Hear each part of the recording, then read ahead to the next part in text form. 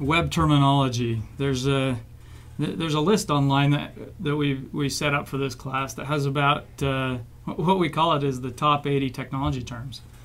And so we're gonna break that up because we don't want to give you 80 all at once. That might be a little bit too much to digest, but we'll go ahead and cover them in little chunks, probably 3 little chunks. So the first set of technology terms, if you go on, you can kind of follow along with me. I just want to talk about each one of them so that you're a little bit more familiar with them and you're a little more comfortable with what they mean. Because throughout the semester, I might drop one of these terms in class, and if you have no context or no background on it, you might not know what to do with that. So this will give you some background information on each of these terms that'll help you with that, and we'll go from there. First one, I'm going to go ahead and start right up here at the top. If you look in the browser, I'm going to talk about different kind of infrastructure. The internet is all about infrastructure. If you think about what the definition of the internet is, it's a network of networks, and many of the technology terms you see on the screen right now, dial-up modem, DSL, cable, wireless, fiber, those are all network infrastructure terms. And the question may be raised, well, why do I need to know something about internet infrastructure if I'm in an internet development class? That is a great question. The answer to that is if you're building websites that are being delivered on certain types of network infrastructures, you have to know what the capabilities of those networks are to best or optimize the experience for your user within that web development or website environment.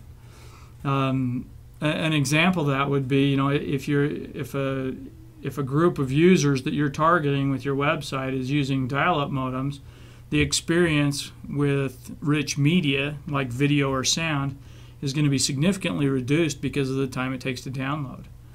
Where you have a few examples in the U.S. where the whole city, Google went in and put fiber to every home in a city, and so the opportunity to deliver rich media services in that environment is very different. I mean, if you've got gigabit network services to every home in the city, and you have access to deliver at gigabit, you're gonna deliver a lot richer experience. It's gonna be a lot faster. And so recognizing and understanding a little bit about the network infrastructure is a key part. So dial-up modem comes in speeds of up to 56 kilobits per second. Again, network speeds are described in bits per second. And we'll talk a little bit more about bits and bytes in a minute, but 56K is your dial-up modem speed, which is pretty slow. DSL, and you've experienced that, so you know that. DSL is up to 10 megabits per second. I think that's a pretty common connection out there. Cable internet, you're going to see 256 kilobits per second to up to 20 or 25 megabits per second. So we went from kilobits to megabits really quick. Wireless connections are similar. You're going to get similar kinds of speeds as cable connections. Fiber, now fiber is probably the most interesting type of internet infrastructure connection, of a network connection. The reason is the possibilities for incredibly fast speeds using the same infrastructure. And over time, what you'll do is, if you have fiber in your home, you'll just be switching out devices on the end of that fiber to increase your speeds. It's not like you have to replace out the infrastructure itself. It's just the devices on the end of it that will then give you the speeds that you need. And so fiber is really an interesting one to watch. And you're seeing fiber speeds, like I said before, of gigabits per second speeds in homes. So that's really interesting. 802.11 wireless or Wi-Fi is a more it has a lower range in terms of the distance that it can go. Speeds, there are different kinds of 802.11 network speeds, whether it's a B or an N, or you have different kind of speeds. Those are the kind of thing. Those kind of network access points are really what you see in most people's homes, or to deliver a wireless experience inside your own home. But it usually stays within like a 300. This says about 65 feet indoors, and so you're not going to get huge distances with that type of wireless. T1 has historically been in the earlier days of the internet, that was what a lot of your internet service providers used to provide access.